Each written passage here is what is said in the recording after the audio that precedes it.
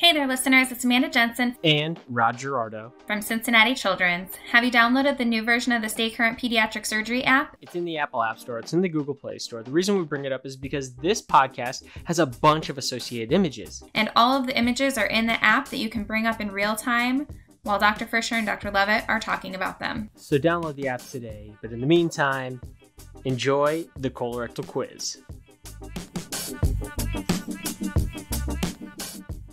Spoiler alert, this episode is the last of our three-part series on the newborn exam for anorectal malformations. So if you haven't heard the first two episodes, stop this episode right now. Hit pause, get out of this episode, go listen to the last two episodes of the colorectal quiz.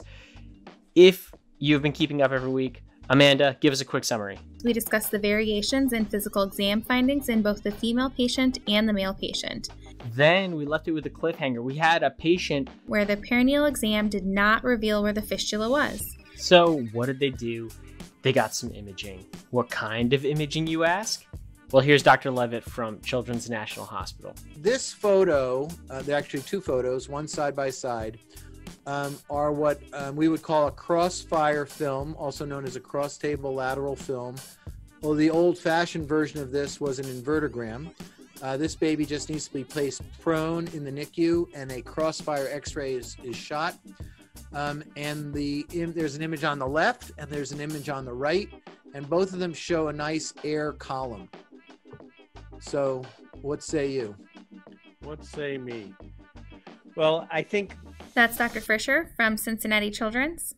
The importance of this is you could get this film early and then also get this around 24 hours later. These are different patients. It's 24 hours and there's no evidence of a fistula on exam. How do you decide between primary repair and colostomy? So always the safe answer is if you're uncomfortable operating on the newborn, in this situation, a colostomy is certainly in the books. But if you look at the film on the left, the air column stops at about the fourth sacral vertebral body, give or take a little bit. And so and you could see where the marker is or the BB is, where the sphincter complex appears to be located. There's a large distance between those. And so for me, this is a patient that I would be considering diversion and doing a distal colostogram to really delineate that anatomy. All right, how about the image on the right? So the air column is very close to where the anticipated anal opening should be located. And this is a case where you could take your barley bush, potentially, and make a nick, a scratch, and do your anoplasty. I really like that joke because it's a callback to part one from like 2 weeks ago. So if you haven't heard it, you got to go back and you got to listen to that episode. Or if you're practicing in the 21st century, you might want to take them to the operating theater and maybe do a formal posterior sagittal anorectoplasty. I don't think barley comes in the form of a bush. All right, guys, come on, let's refocus. I agree. I think the one on the left is almost definitely a rectourethral fistula, worthy of a colostomy. That's what I would do based on this image. And the one on the right is probably almost a perineal fistula or a no fistula. And I would be inclined to potentially do that one primary. But you got to be careful because you might be dealing with a low bulbar fistula. Why am I getting deja vu all of a sudden? That was what first podcast, I believe. Wow. I mean, it all comes full circle at some point, doesn't it? It sure does. If you don't have a good memory, then it's all brand new. Okay, let's get back to the subject here. This is probably a good time to reiterate that you should have a systematic way to rule out any other associated anomalies. And it's very well represented by the acronym VACTERL. Amanda, really quick, what's VACTERL? V is for vertebral, A for anorectal, C for cardiac, T and E for tracheoesophageal fistula, R for renal, and L for limb. Piggybacking off of that, multiple times on this podcast, we've talked about what you need to know for every patient who has an anorectal malformation. We should always know the type of malformation we're dealing with, the quality of the sacrum, and the quality of the spine. High malformation, poor sacrum, poor spine, not good continence potential. low malformation, normal sacrum, normal spine, good potential for bowel control, and obviously a lot of gradations in between. And I hope one day we have real good predictions based on this data. And that's one of the values. A little shout out to the consortium, the PCPLC, that is calculating all of this stuff across now 15 centers. And then one day we're going to actually be able to tell you if your malformation is X and your sacral ratio is Y and your spine status is Z, your predicted continence is 82%. Imagine the power of that data one day. Definitely will be helpful for counseling families. No question about it. Can't wait for that data to come out and be able to use it for families. Let's move on in the podcast. Let's talk about surgical approaches to do that. Open up the next image under your media player.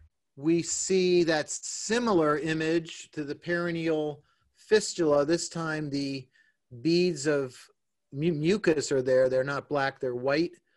And the air column is super close. Would you go for a primary anoplasty in these two cases or a colostomy? I think that's up to the individual surgeon. I think there's certainly a role for doing a primary anoplasty in these patients. It's a matter of level of comfort, a matter of level of how the postoperative care in your institution might be for these patients. So certainly it's a possibility and something I would consider.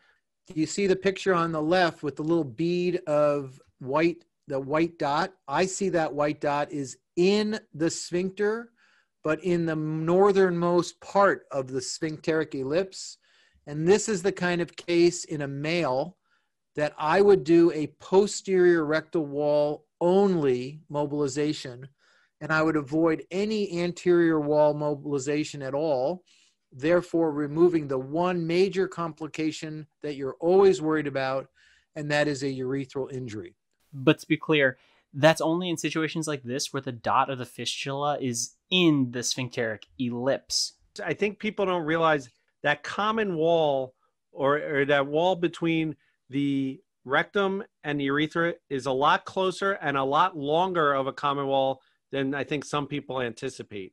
A hole that's in the sphincter, but just the most anterior portion of it, you do not need to dissect. You don't even have to touch the anterior rectal wall. All right, let's look at the last image. But there's no obvious fistula happening and it's 24 hours. I think you would agree this is a patient that needs a colostomy. Yep. This, again, we would get our cross table or crossfire lateral, but assuming we don't see an air column very distal, an obvious colostomy is needed here. And now the colorectal joke of the day. So can I tell you a story, Mark? I have many, many memories working with you and learning from you. One of them is you had a photo in your office, and I don't know if you still do, of a fish you caught. It's true. The fish has one opening. Yes, by definition, all fish. All fish. But you have one with a prolapsed opening, therefore accentuating the situation, and therefore, symbolizing a cloaca. So what did that fish say when it swam into a wall? Could it be, damn? Damn, you got it. How'd you know? You're too smart. It's funny, most people don't believe me when I show that picture, but I actually caught that fish. I actually caught the fish with the prolapsed cloaca. And then I quickly did a little anoplasty and returned the fish to the water. Yeah, it's wonderful. Yeah, it was, it was impressive. But you use spinal anesthesia for that? All right, if you're waiting for the case report on that operation, don't hold your breath. But that's a wrap on the anorectal malformation newborn perineal exam. I hope you enjoyed all three parts of this short series in the colorectal quiz. Amanda, give us a summary. So just to go over part 1 and part 2, we discussed the physical exams of both the female and male newborn with an anorectal malformation. And in this episode, we discussed what to look at on that cross-lateral film and decision-making around a colostomy versus a primary repair. Thank you so much, Amanda. And hope you guys enjoyed the episode. Make sure you download the Stay Current Pediatric Surgery app. I'm Rod, and I'm Amanda Jensen from Cincinnati Children's. remember, Knowledge should be free.